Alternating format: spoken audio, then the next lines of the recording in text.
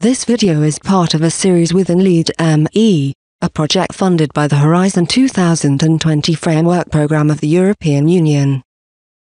With this series, we want to inform professional educators, trainers, teachers and speakers on how to create accessible, barrier-free content for live audiences.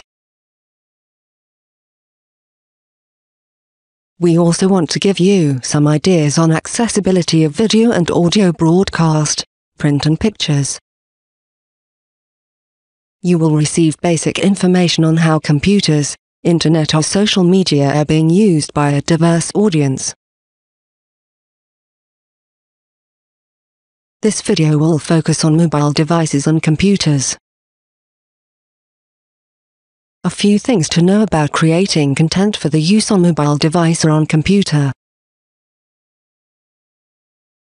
Not all mobile devices are used the same way by different people.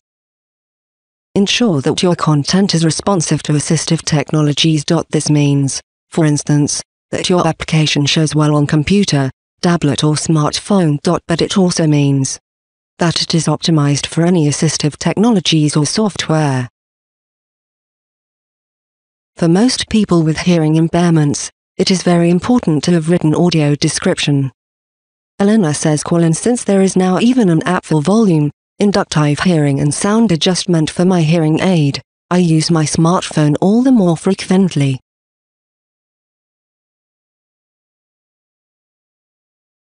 John says, computers, tablets and smartphones are an important part of my communication. On social media, I can connect to and interact with friends, whether it is just by writing someone a quick message or joining a video chat.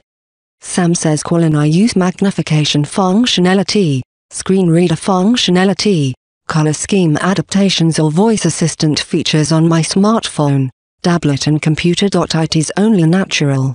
It would be great if the auditive descriptions are implanted. Carl says, speaking for people with learning difficulties, our biggest barrier is the lack of funds. Most of us don't have access to digital devices. Another problem is the lack of assistance.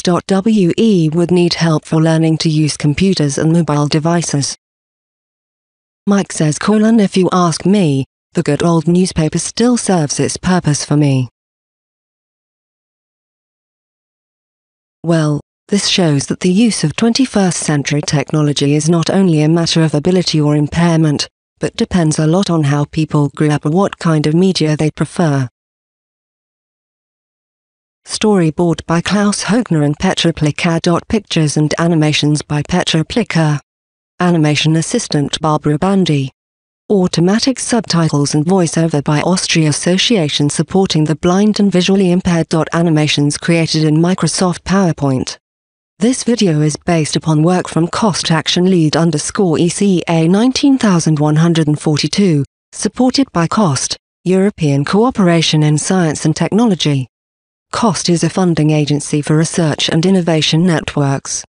Our actions help connect research initiatives across Europe and enable scientists to grow their ideas by sharing them with their peers. This work is licensed under Creative Commons Attribution CC BY.